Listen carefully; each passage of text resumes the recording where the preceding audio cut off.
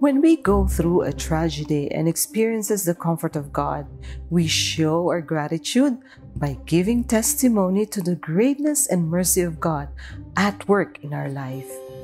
Hello, dear friends. Blessings of peace and joy be with you and your families. I'm Sister Rejoy for today's Gospel Power.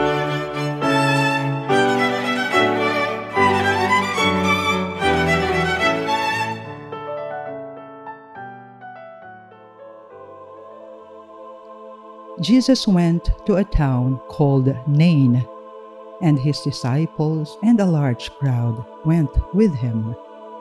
As he approached the gate of the town, a man who had died was being carried out. He was his mother's only son, and she was a widow, and with her was a large crowd from the town. When the Lord saw her, he was moved with compassion for her and said to her, "Do not cry." Then he came forward and touched the bier, and the bearers stopped. And he said, "Young man, I say to you, rise." The dead man sat up and began to speak, and Jesus gave him to his mother. Fear seized all of them, and they glorified God, saying, "A great prophet has risen among us, and God has visited his people."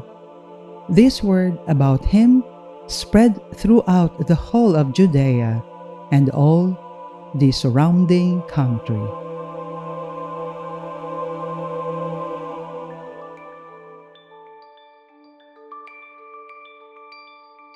Mercy is not an empty feeling of pity that brings no change to the situation of the suffering person. Rather, it is a force that moves one to act to relieve the misery, even without being explicitly asked. This movement is akin to feeling in oneself and beating of God's heart. Indeed, mercy is divine, regardless of whether the person acting mercifully acknowledges God or not. Jesus is revealed in this episode as the one who gives flesh and blood to the Heavenly Father's outstanding trait, which is mercy. Even without hearing the widowed mother's cry of pain, Jesus intuits her bitter anguish and a deep sense of having been abandoned. Her son was her only hope to live decently in a society that marginalizes those who are economically inactive, like widows. And now she too is as good as dead. Bringing back to life the widow's son is tantamount to restoring the widow's life too. Let us pray. Lord Jesus, make us channels of your compassion in a world of apathy and indifference. Amen. We stand before you, Holy Spirit, as we gather together in your name. With you alone to guide us, make yourself at home in our hearts. Teach us the way we must go and how we are to pursue it. We are weak and sinful. Do not let us promote disorder.